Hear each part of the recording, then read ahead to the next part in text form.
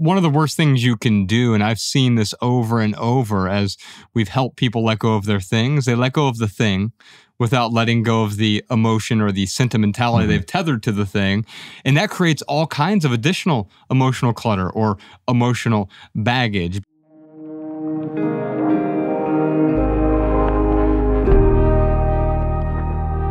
Hello, everybody. Welcome to the Minimalist Podcast, where we discuss what it means to live a meaningful life with less. My name is Joshua Fields Milburn. I'm here with my good friend and co-host, TK Coleman. Let's create a great day. Alabama's here. Hi, everybody. Nicodemus is in Montana, but we'll be talking about him in a moment.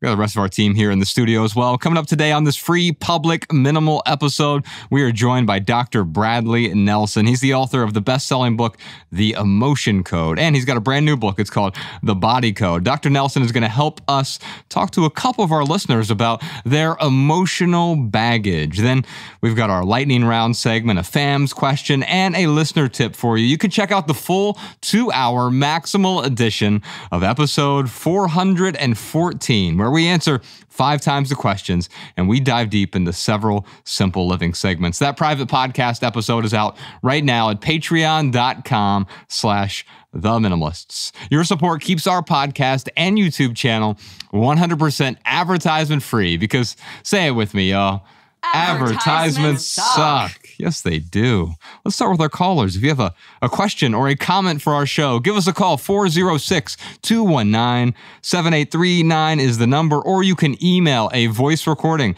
to podcast@theminimalists.com. Our first question today is from Sarah.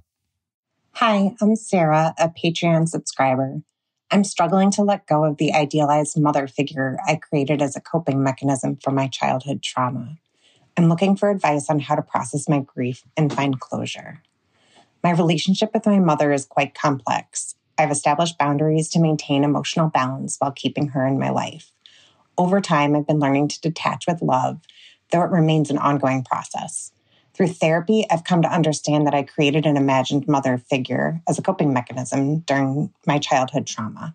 Even at the age of 43, I found myself, as recently as 5 years ago, believing that my mother's diagnosis of pancreatic cancer would somehow transform her into a closer approximation of this imagined maternal figure that helped me survive. Remarkably, my mother has defied the odds, surviving for nearly 6 years with stage 4 pancreatic cancer. She can thank chemotherapy and immunotherapy for that miracle. Additionally, her body is incredibly resilient. Despite finding a sense of balance in navigating this chapter of my life and its associated challenges, I'm struggling to let go of that idealized mother figure I had constructed. I've come to realize that my mom is unlikely to transform into that ideal, and this realization is causing me grief. I intellectually understand this, but my heart hasn't fully embraced it. Some refer to this struggle as the mother wound, and I've been working diligently to heal it by seeking fragments of that imagined mother in other creative ways. I'm grateful for moments when I've found these elements in my life. Do you have any suggestions on how I can help myself process this grief? I do have a therapist, but I face a unique challenge where my inner child yearns for my mother to fill that role, which might sound unusual or embarrassing, but it is my reality. My inner child needs to declutter this imagined mother figure. Your insight and guidance is so much appreciated. Now, Brad, I thought maybe we'd start with you here, and maybe we could talk a bit about trapped emotions. You talk a lot about that. She's identified some of these emotions, grief being one of them, right? But also she wants to not let go of her mother, but she wants to let go of this idealized version of her that she's created. And what we often talk about on the show is you actually can't love if you're not willing to let go. Not let go of the person necessarily, although sometimes that's appropriate. But sometimes we have to let go of the expectation or the idealized version we've created of that person. Right. Well, there are really 2 things that come to mind about this. First of all, the first thing has to do with what we call emotional baggage, and The Emotion Code is the book that I wrote to explain that and how we can identify that emotional baggage and get rid of it. What I found when I was in practice is that all of the patients that I saw, no matter how young or old they were, and no matter what kind of issue they were dealing with, whether it was a mental issue or emotional or physical, was they all had something in common, and that was what I came to call their emotional baggage. And what emotional baggage is really is it's the energy of the emotions that we experience that have not really been processed. So let me explain really quickly how this works. When you experience an emotion, there's a process that you go through. Something happens, first of all, some kind of a stimulus occurs, and you start to feel a certain emotion. Maybe it's anger, maybe it's resentment or frustration or grief or whatever it might be. Normally, and this happens to us all the time, every day we go through this multiple times, we start to feel the emotion. Now, if you look at the body, from the viewpoint of quantum physics, what is the body? Well, the body is a very complex energy field. I mean, if you look at your hand and you put your hand under a big enough microscope, eventually you'll see that you're looking at an individual atom, and you see the next atom's a long distance away. And if you look in the atom, you see there's really nothing in there, just empty space and energies that are infinitesimally small that are zipping around at the speed of light. So that's really what we are. So when you're feeling an intense emotion, if you think about what's going on a quantum level, what you're doing is you're actually feeling a certain frequency, a certain vibration. Nikola Tesla said, if you want to understand the secrets of the universe, think in terms of energy, frequency, and vibration, right? And so when you think of emotions as vibrations, as these very unique frequencies, then it helps to understand how this energy can sometimes become trapped in the body. If an emotion, for example, is coming up for you and you decide you don't want to go there and you bury that emotion, you stuff that emotion, what it does is it breaks this little, what I call the emotional loop, where normally when an emotion comes up for us, we acknowledge it. We might feel the physical sensations that come along with that. We might think the thoughts that come along with that emotion. And then normally we just allow that emotion to be acknowledged and then to dissipate and to disappear. Right. And that loop gets closed.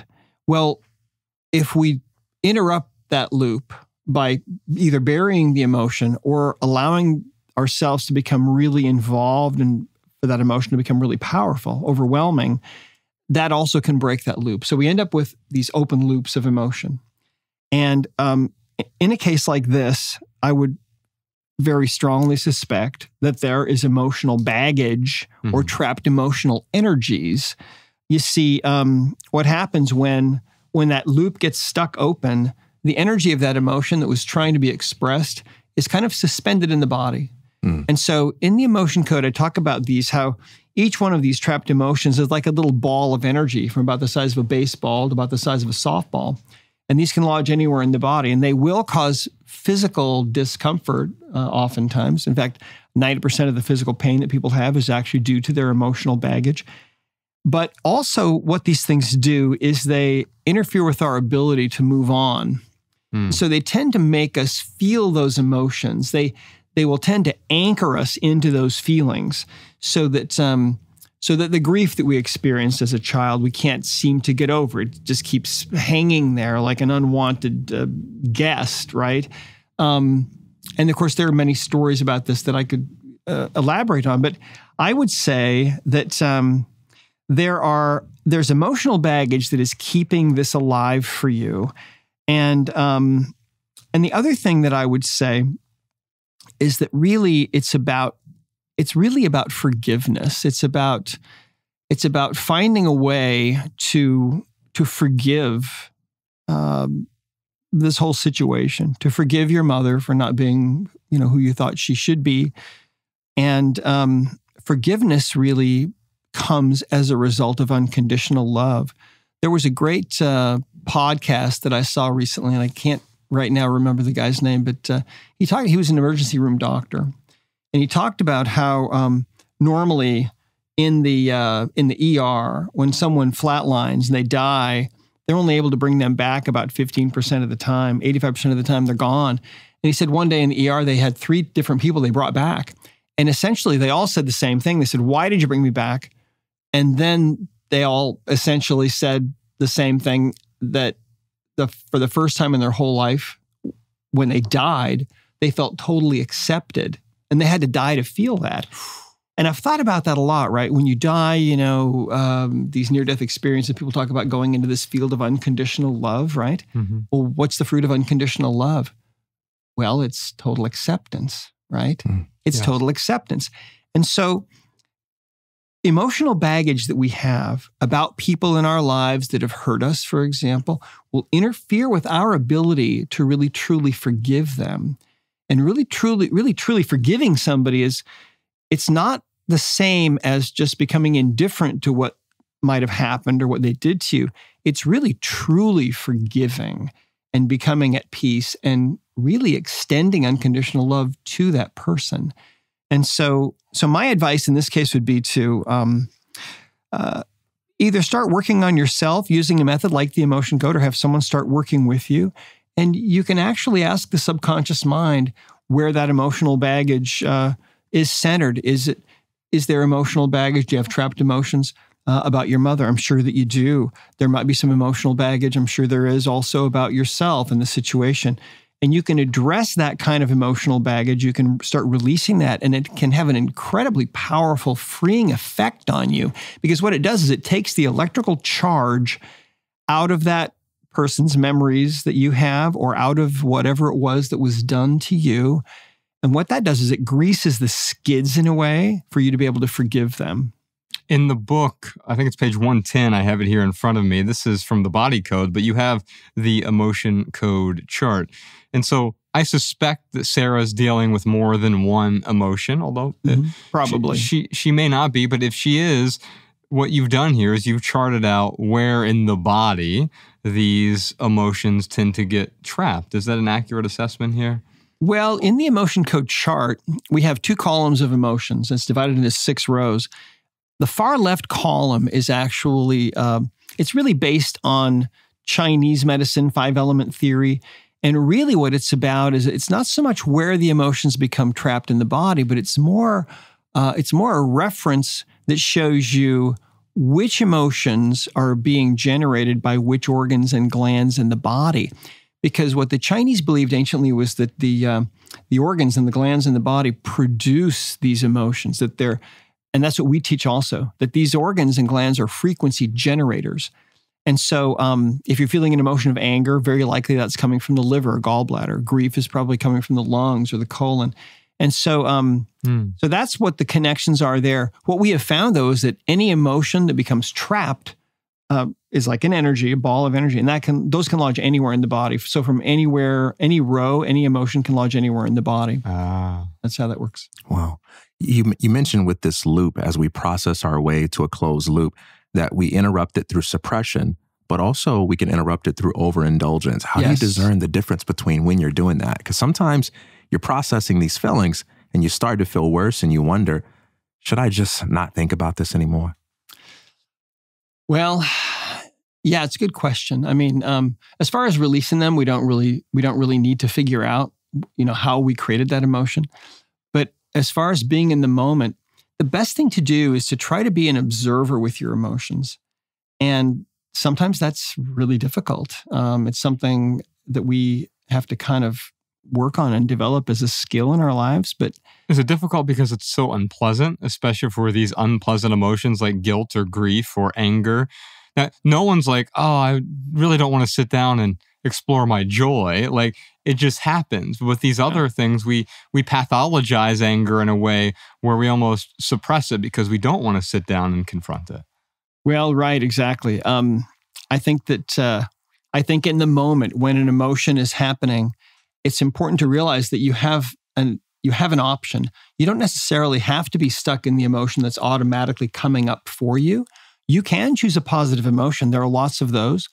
For example, my wife and I have raised 7 kids together, and an emotion that we would frequently choose would be curiosity.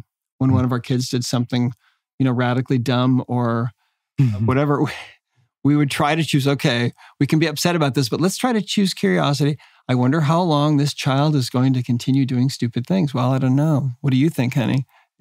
Yeah. You can change. You can choose a different emotion. Well, I want to explore really quickly. I want to discuss the body code as it relates to pain. It could be physical pain. We also have a lot of people call into the podcast. We've done several episodes recently about gut health with Dr. Zach Bush, people with autoimmune disorders. When you first came in here, you mentioned the grounding mats that we're all seated on now, and to try to reduce the inflammation. But I was wondering, with respect to the body code in particular, can you maybe walk us through some of the diseases, dysfunctions, and how does the body code apply to, say, one's problems with physical pain or acne or digestive issues? Sure. Well, let me go back a little ways. In 1980, I took a class at college on computer programming. I needed one more class to round out my schedule, and there was this class that fit my day-to-day schedule, and so I took it, and I just became immediately enthralled and in love with computers. So I became a computer programmer. And then when many years later, when I went to chiropractic school and became a doctor, one of the things that was interesting was in neurology class, I can remember our instructor talking about how the brain is really a computer. And I remember sitting there thinking, well, wait, I'm a computer programmer. I wonder if we'll ever have the technology, right, to be able to tap into the computer in the body and ask questions, because it should know what's really going on in our bodies, right? The computer should know. And I thought, well, maybe in 200 or 300 years, we might have that technology. Well, little did I know that that's exactly what I would be doing with my life, is learning to tap into that subconscious mind, the internal computer within each one of us, which knows with a perfect understanding why we're suffering, why we have pain, why we have all kinds of physical and mental and emotional problems. And the reason I wrote the Emotion Code book first was because I learned that the number one most common kind of imbalance that we suffer from is our emotional baggage. It causes all kinds of symptoms. But when I was in practice, I always had a computer there with me. And as I was working with people, and as I was finding new kinds of imbalances and things that I hadn't thought of before, I was always trying to organize those into this big mind map. Yeah. And I found some really interesting things. One of the things that I found was that my patients somehow already knew what was in my computer, because the subconscious mind of each person is connected into the database of universal intelligence, right? Or what Rupert Sheldrake would call the morphic field, right? And so that was really interesting. And I found that when I would, and this was kind of a gradual process that took place over quite a number of years, but I came to trust the subconscious mind more and more. So that during the last 10 years that I was in practice, most of the people that I saw had been told there was really no help for them at all, no cure for them at all. They were just going to have to live with their disease for the rest of their lives and die with it. And yet what I found was that I had a secret weapon, and that was their subconscious mind. And I could ask their subconscious mind questions and get answers. And as a computer programmer, that really helped me. See, I needed that training, because what I found was the subconscious mind is essentially a binary computer, and you can ask questions, and as long as the questions can be answered with a yes or a no, like a 1 or a 0, the subconscious mind can give you those answers through muscle testing and through forms of biofeedback. And so it worked amazingly well. And it's funny, I remember once I had a new patient that came into me who had some really chronic, difficult, hopeless things. And I was feeling kind of playful. And I said to her, I had just finished her induction and exam. And I said, I'm basically clueless about what's wrong with you. And her eyes got really wide and she looked at me and looked really startled. And I said, but it's okay, don't worry. I said, your subconscious mind, the computer within you, knows exactly why you're dealing with all these problems, and I know how to talk to it. See? And so really, this is the paradigm that the body code is really bringing to the world, and the emotion code too, that within each one of us is this computer, and we can ask questions, and we can get answers, and all the answers lie within us. The subconscious mind within each person is so vastly powerful.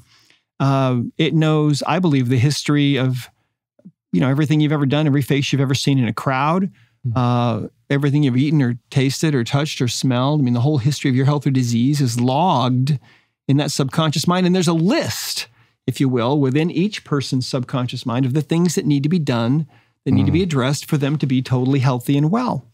So if you think about it, it's a totally different way of looking at the body, really, than Western medicine. But see, most of the patients that I saw had been, a lot of them felt like one of those Velcro people, where they You throw things at them to see what sticks, yes. right? And that's how they'd been treated in Western medicine. And Western medicine is great for acute problems, right? Absolutely. But for these people that were coming in to see me, they didn't need drugs and they didn't need surgery. What we needed to do is figure out what was really going on with them, what the true underlying causes were. And so what the body code is about is it's about this whole idea and this method. See, when I was in practice, I was trying to catalog all the things I was finding with my patients. And eventually I found that I could categorize all these imbalances they were suffering from into 6 areas. And those are things like misalignments. Any tissue can misalign. And if you have misaligned tissue, you're not going to be as healthy as you can be, or as you could be. There are toxicities, things that, poisons that get into the body, all kinds of things. There are circuitries. There's the circuitry in the systems of the body. The body's very highly organized. The organs and glands have essentially what you might think of as an electrical circuit.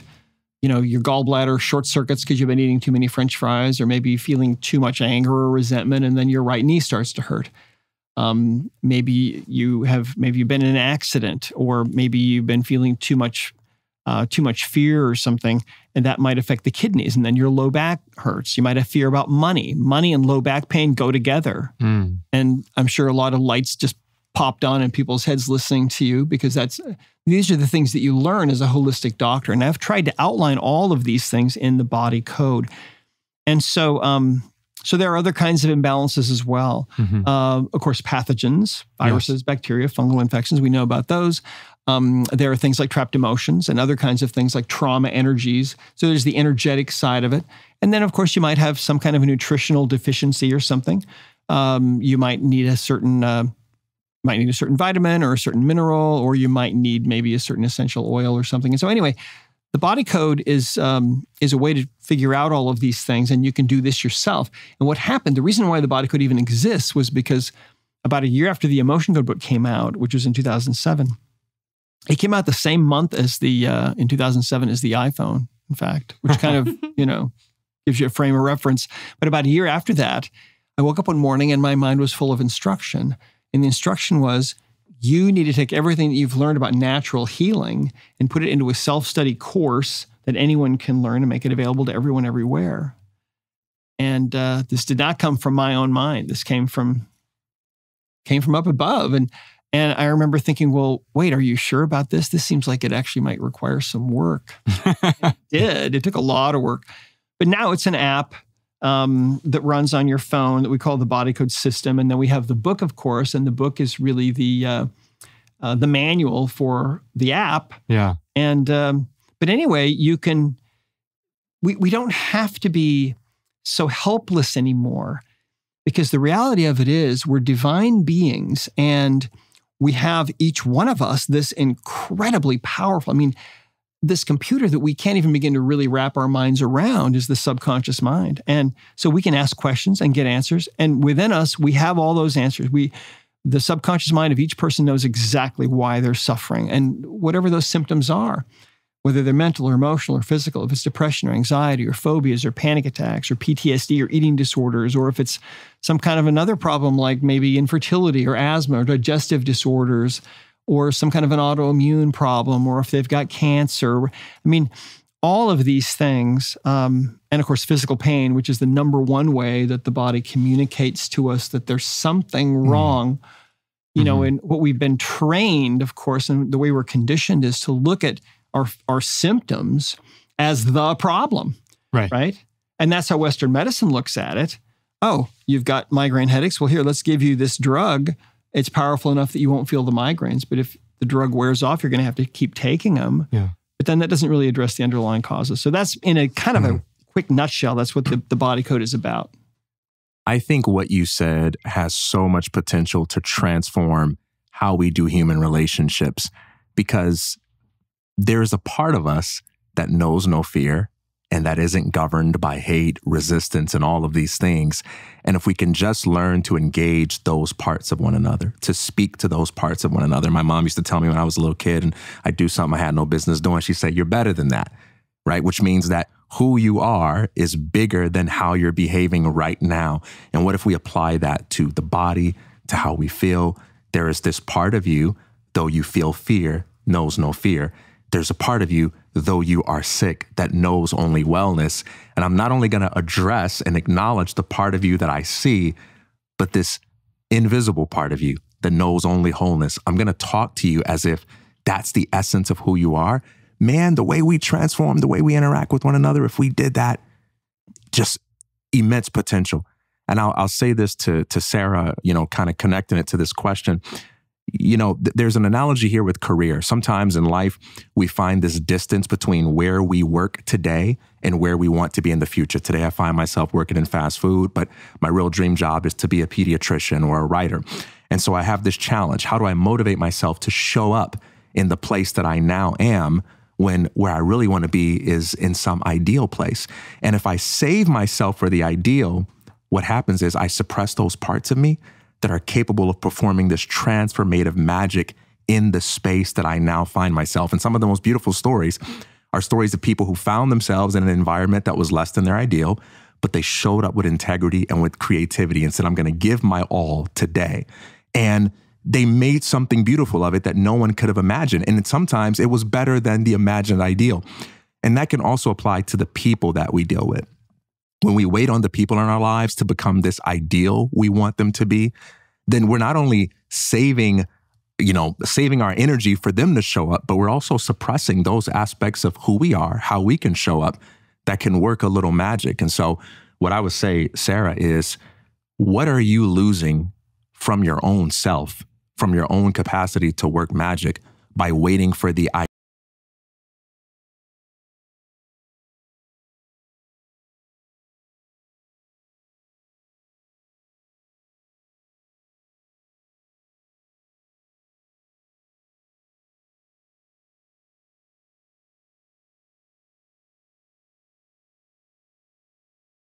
And I still am skeptical about a lot of things, but I would have maybe 6 years ago picked up the emotion code or the body code or even the way that TK is talking right now. And I've been like, it's a little too woo-woo for me, right? Yeah.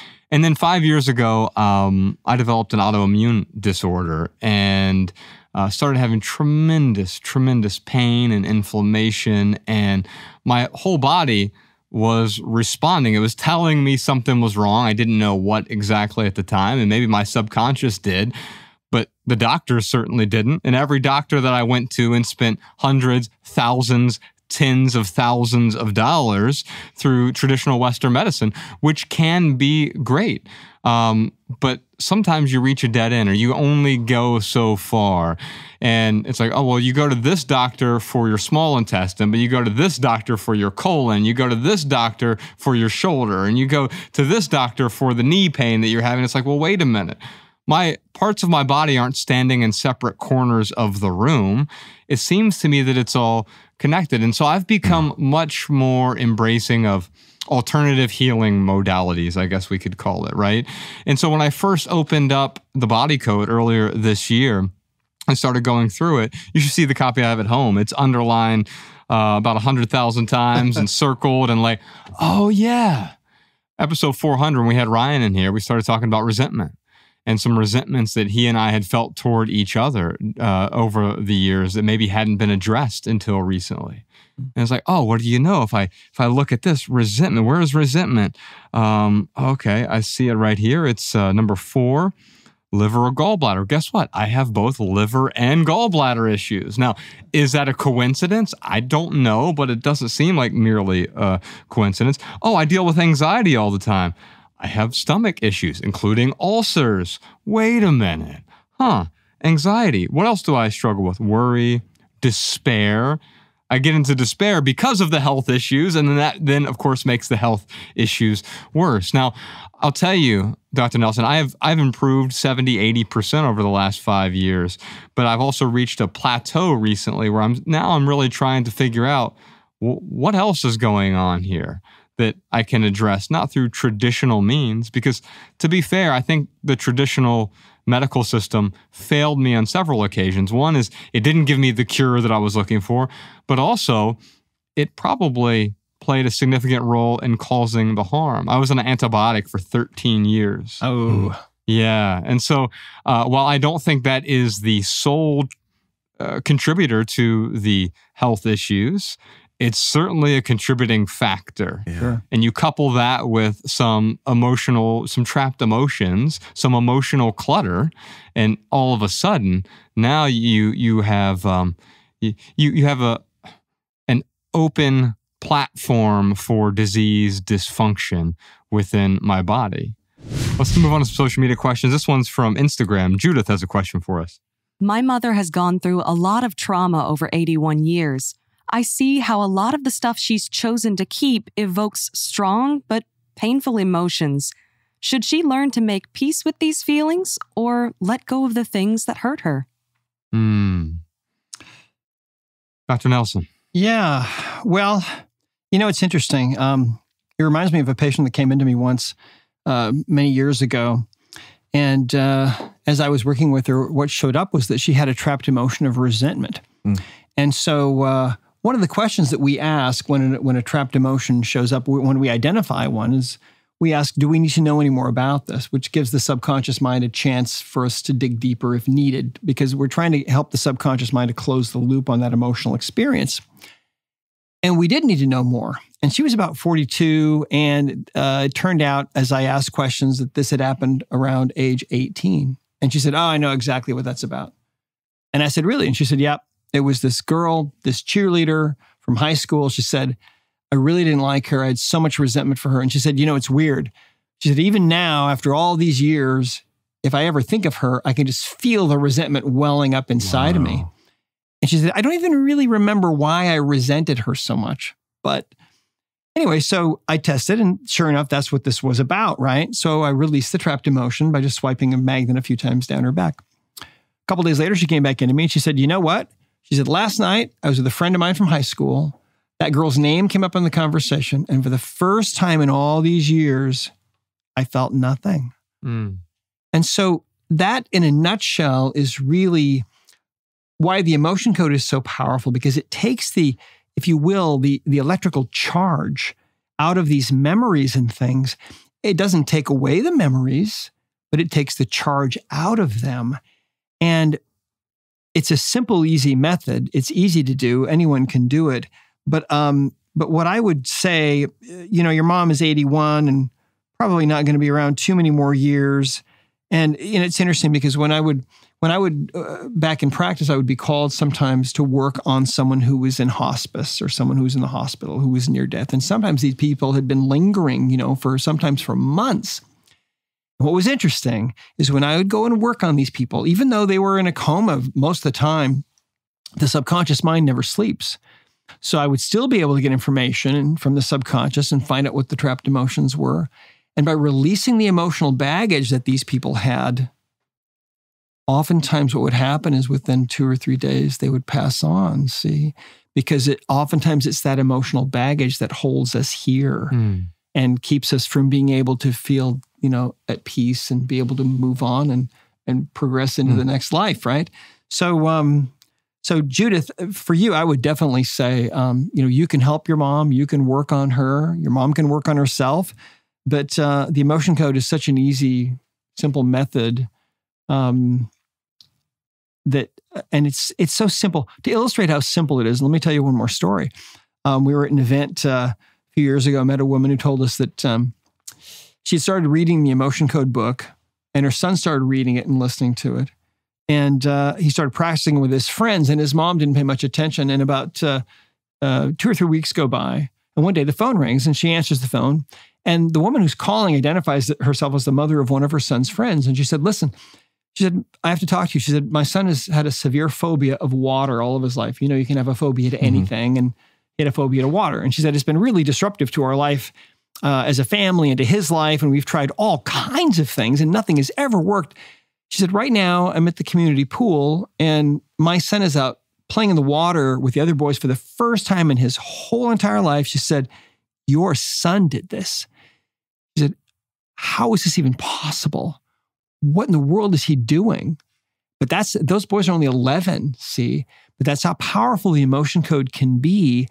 And so I feel for your mom having that emotional baggage that she's trying to, deal with. Well, she doesn't have to carry it with her into the next world. You can be the product of release for her and help her to get rid of it. Yeah, that's so good. It's interesting too, because sometimes the best way to help other people make peace with what they feel is by beginning with our own selves and getting to a place where we can be at peace with what they feel. When someone comes into our space and they're emotionally disturbed, it can also make us feel emotionally disturbed. And you can be easily motivated to try to get someone to get over their problem so that you can feel better in their presence and get back to having fun. If I'm having an amazing day and someone comes into the room and they're in bad shape and they're upset and they're complaining, well, we got to get back to my amazing day, man. So let's talk about your problem. I know that I look loving and I sound loving on the surface, but hey, at the end of the day, the goal is let's get you through this. Yeah, I don't accept your emotion. Yeah, because man, I don't want you bringing it down. Let's get things back to a high level. So let's get you through this problem. Mm-hmm. But when you can get to a point where you can say, hey, look, you are free to feel whatever you need to feel based on where you are at this time. And I'm good because I know how to take care of me. Then you can get into that curiosity mode that Brad talked about earlier. And you can help her achieve a certain level of peace with these things when you see her having these experiences by saying, tell me, what are you feeling there? And tell me a little more. Yeah. One of the worst things you can do, and I've seen this over and over as we've helped people let go of their things, they let go of the thing without letting go of the emotion or the sentimentality they've tethered to the thing. And that creates all kinds of additional emotional clutter or emotional baggage. Because, yeah, if I were just going to your house and steal your most precious objects, I guess technically you physically had to let go of them. But mentally, emotionally, psychologically, you might be clinging to them deeper than ever. And now you're actually telling yourself a story about those things. I've been incompleted by this theft. So when Judith asked this question, should my mom learn to make peace with these feelings or let go of the things that hurt her? Well, there are no shoulds here. It is possible to let go of a thing while still retaining the thing. And it's also possible to get rid of the thing and not let go of it. And that creates a whole bunch of emotional baggage. Right. Yeah, absolutely. It's interesting because when we think about the heart wall, one of the fascinating things that we've found is that sometimes the hoard that a person has is actually an extension of their heart wall. And when that heart wall is taken down, sometimes people spontaneously clean up everything, which is really interesting, I think. All right, so before we get into the lightning round, TK, I want to take a moment to talk about the guests that we just talked to on the private podcast. It was a long discussion. We answered a bunch of questions that people called in with or wrote in with. But this is the first guest I think we've ever had on the show that we responded to a publicist pitch. Hey, would you like to have this guest on the show? And almost always I say no. We reach out to our guests. We find people we're really interested in. But I was fascinated by this idea of emotional baggage, emotional clutter. And then he had this new book called The Body Code. When I was sent it, I was hyper skeptical, as I am of just about anything that isn't mainstream. It makes sense to be skeptical about these things. But as I started diving into it, I became less skeptical in the same way that I'm less skeptical about someone who finds benefit from Reiki or from acupuncture, or one might even say from placebo. I don't know whether or not the things we're talking about with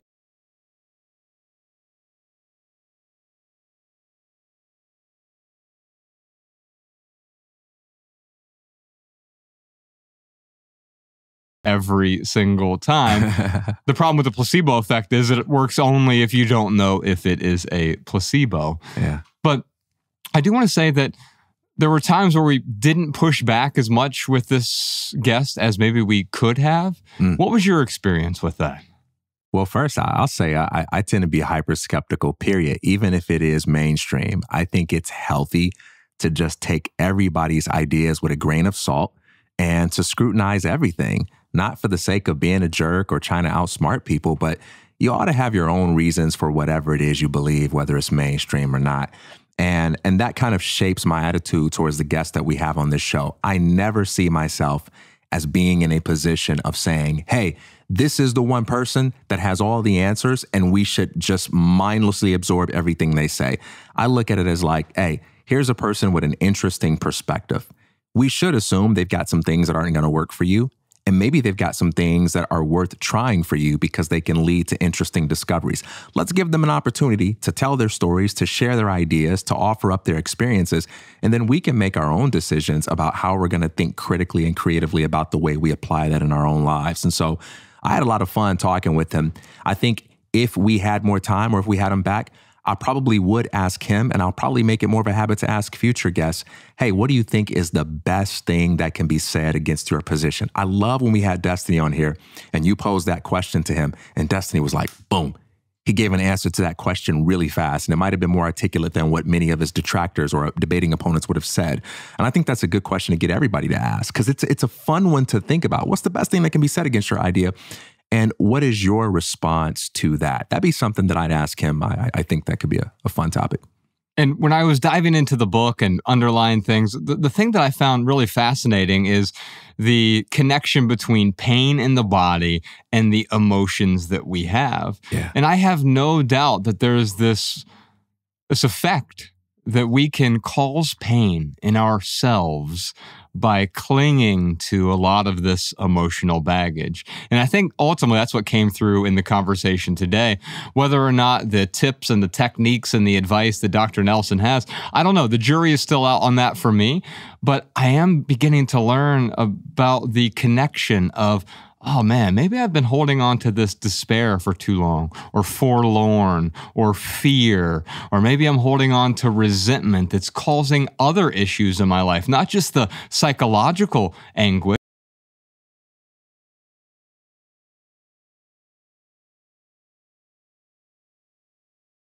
Of Kapil's philosophy, where it's beware of prescriptions, right? There is a you that knows what's best for you beyond what some external source of authority can prescribe.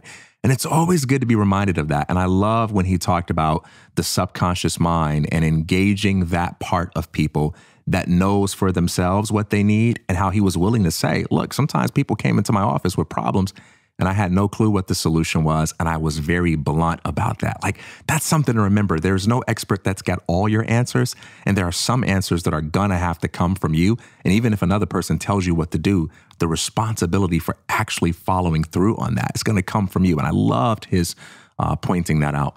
Let us know in the comments what you thought about the discussion. If you want to check out the full private podcast on Patreon, you can do that as well. Patreon.com/The Minimalist. Alabama, what time is it? You know what time it is. It's time for the lightning round, where we answer your questions from TikTok. Yes, indeed. You can follow The Minimalists on TikTok and Instagram and Facebook and X and Threads. We are at The Minimalists on all of those platforms.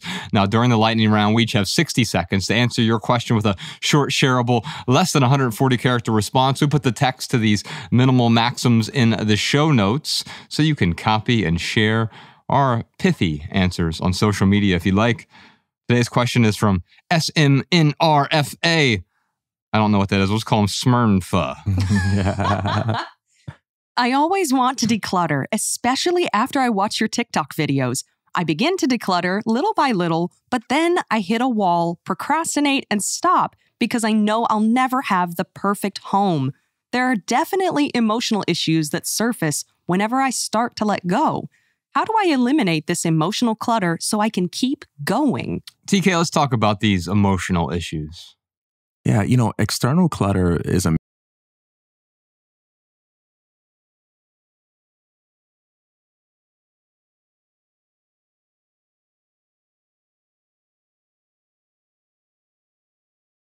we often have to unpack our psychological baggage before we can effectively declutter the physical stuff. It reminds me of the horror movie Child's Play, where you have this occultist who's running from the cops. He runs into a child store, and just as they're getting ready to catch him, he decides to do this magic trick, if you will, by inserting his consciousness into a doll so he can hide from the cops. And then at a later time, he can reclaim a different body. And you get a whole horror movie based on this.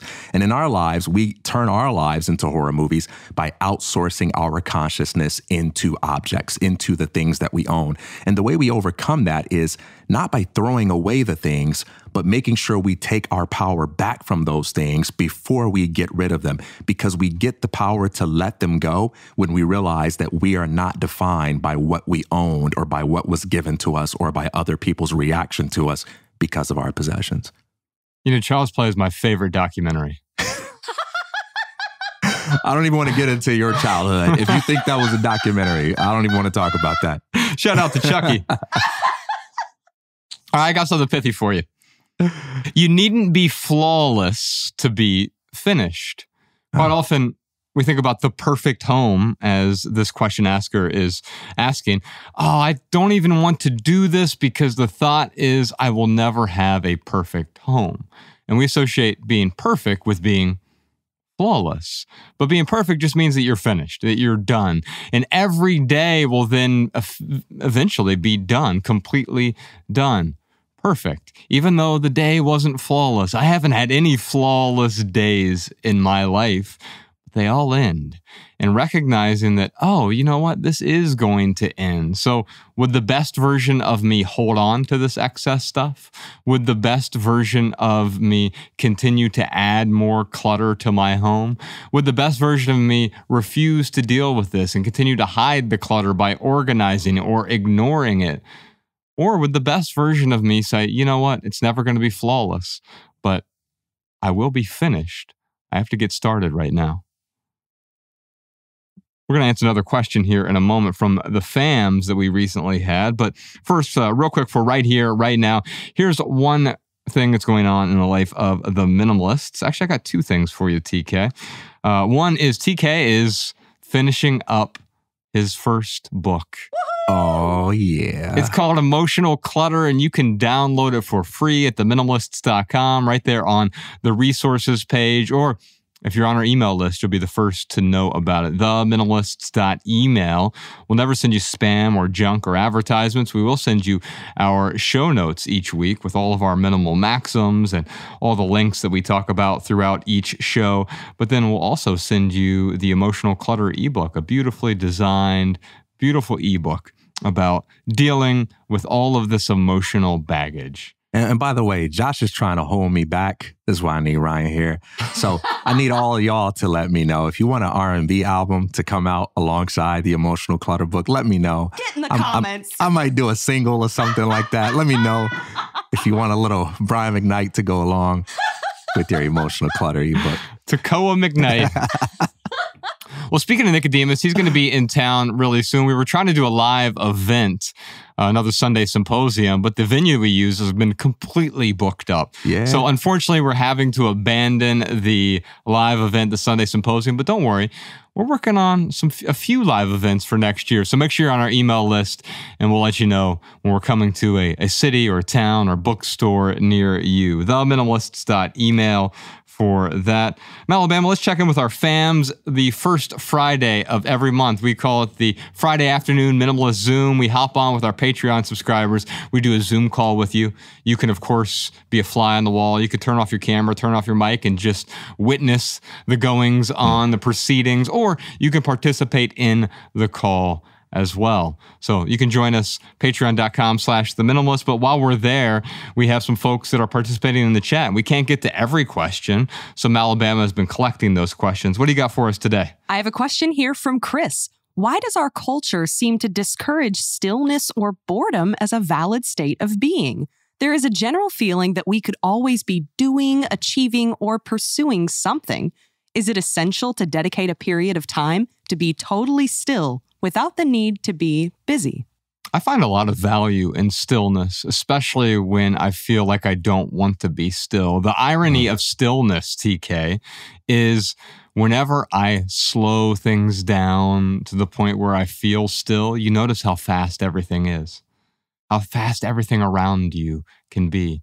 I've done stillness meditations before, guided meditations, and you realize that the nature that we perceive as so still is still moving. It's flowing. The river is not still. It's moving. The tree is not still. The wind is brushing through its leaves and causing this rustling of the leaves and the branches, and you get the sounds and how busy even the still world can be. But we ignore that because we are so busy.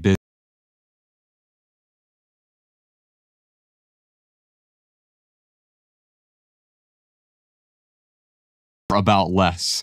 And then we got this article here from The Guardian. I wanted to read this because I think it perfectly answers Chris's question, and then maybe we could talk about it. Shocking but true. Students prefer jolt of pain to being made to sit and think. Report from psychologists at Virginia and Harvard universities tackles the question of why most of us find it so hard to do nothing. It was not so much how hard people found the challenge, but how far they would go to avoid it that left researchers gobsmacked. The task? To sit in a chair and do nothing but think. So unbearable did some find it that they took up the safe but alarming opportunity to give themselves mild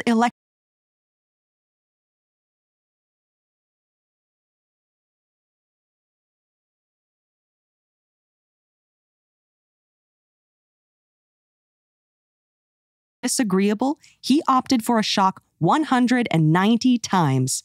Under the same conditions, a quarter of women press the shock button. The difference, scientists suspect, is that men tend to be more sensation-seeking than women. The report from psychologists at Virginia and Harvard universities is one of a surprising few to tackle the question of why most of us find it so hard to do nothing. But not just do nothing.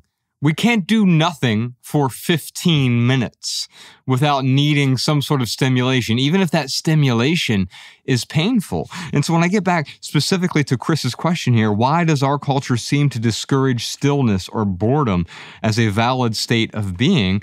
It's because we've been so infused with that busyness and the distraction economy. What happens is when we remove all distractions, we start to panic. It's almost like we've removed something that felt so essential to us, but then you realize I'm actually getting the nourishment from the stillness. What are your thoughts, TK? Yeah, man. I mean, every unhealthy practice has its rewards, and a preoccupation with busyness is no exception to this. I mean, busyness protects us from a lot of things. It keeps us from feeling irresponsible, from looking irresponsible to others. I mean, one of the benefits of working remotely for so many people after the lockdowns is that they were able to separate what they actually produced from the way they need to look like they're performing when they're at their jobs. Because when you're at a job and you're visible and people can see you, you kind of got to look like you're busy. And everybody knows what that means for their particular work culture. There are just certain actions, if you're not taking, people are going to question whether or not you're relevant. And so we learn all these ways to justify our existence. And busyness is a great way because even if you're not producing results, at least it looks like you're trying. At least it looks like you're making an effort. And in addition to that, what happens if you take away my smartphone, take away the video game, the television, all these external sources of stimuli, and you sit me alone in a room for 15 minutes? I got to be confronted with the fact that I don't know what to do with myself. I actually don't have any thoughts. And I have a whole bunch of feelings, but I don't have any tools for what to do with this. I don't have any refined ideas for what inferences I should make about these feelings. This is really frightening. Give me something that flashes and turns on and off really quickly so I can stimulate myself out of an awareness of my real existential angst that is underneath the surface. And so busyness protects us a lot from that. And so part of it is the solution is not just condemning people for using busyness as a defense mechanism, but helping people develop the skills for how to be. Because doing nothing is an art form. You know, it takes a certain mindset and a certain ability to be present that has to be practiced. You just helped me realize something with what you were saying there. What we're afraid of isn't the stillness. We're afraid of the awareness. Mm-hmm. And because that awareness can be terrifying.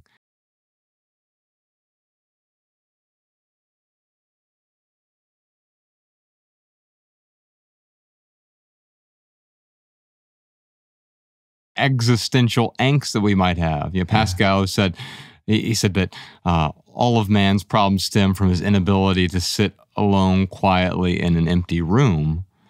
And that's exactly the heart of Chris's question. Why can't I sit alone quietly? Well, there's even one guy here who shocked himself 190 times just to avoid the solitude, the stillness I need some sort of stimulation, even if it feels like it's going to kill me. We got a lot more to talk about, but first, Malabam, what do you got for us? Here's a minimalist insight from one of our listeners. Hi guys, this is PK from Copenhagen. I am a rather new minimalist and I'd like to share a tip with you that I use. So I keep on my phone 3 lists, and the first list I call minimizing. It's basically a list where every time I think of an item in my home, which I could actually get rid of, I put it on this list because maybe I'm not at home at that moment, or I don't have the time when I think of it to actually get rid of it. So when I do have the time to minimize, I look at this list and the decision has already been made. And I find it quite easy to then gather the items on that list and get rid of them. So my second list I call consumer purchases, which is, as the name explains, my consumer purchases. When I do make some, I put them on this list, and I find that it kind of holds me accountable and makes me consider, okay, so why do I make this purchase? And I need to put it in the list. I need to face it myself that I did make this purchase and be fine with that. But my favorite list is the one I call my almost purchases. So this is a list of all the things which I almost got at the store, online, on impulse quite often. And it's a long list. And it's a list of all the things where I just said to myself, okay, I'll give it a week. I'll just think about it until tomorrow. I'll just put it off. And when I look at this list, it helps me see a pattern in the things that I would be most likely to buy on impulse, but it also shows me a long list of things I really didn't need. So when I look at it, I do feel, I guess, a bit proud of myself that I actually didn't make these purchases, and they confirm that I don't need them and they would just have become clutter. And they do help me recognize a pattern. So when I'm at the store or browsing online, it's easier for me to spot the things that would end up on this list. So yeah, hope this tip might be helpful for some. And thank you for all your great podcasts. Bye. All right, y'all, we'll see you on Patreon for the full 2-hour maximal edition of episode 414, which includes answers to a bunch more questions like, what's your number 1 tip to avoid emotionally charged impulse purchases? If emotional decluttering had a soundtrack, what would it sound like? Why does JFM homeschool his daughter instead of sending her to public school? And what's one example of an advertisement you actually do like? I'll just say, well, maybe I don't hate it as much as other advertisements. We'll talk about that today. Also, plus we got a bunch more on the private podcast. Also, a private minimalist home tour from one of our listeners, a decluttered dining room that went from overwhelmed, talk about emotional clutter, emotional baggage. That overwhelm of stuff creates a lot of emotional baggage. It went from overwhelmed to elegant, plus much, much more of less. And if you want to hear all that, head on over to patreon.com/theminimalist or click the link in the description to subscribe and get your personal link so that our weekly maximal episodes play in your favorite podcast app. You'll also gain access to all of our podcast archives all the way back to episode 001. And if you're still on the fence, Patreon is now offering free trials. So if you'd like to test drive our private podcast, you can join for 7 days for free.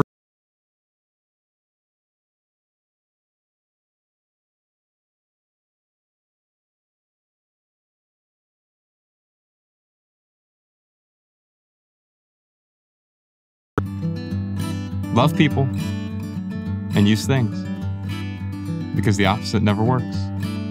Thanks for listening, y'all. We'll see you next time. Peace.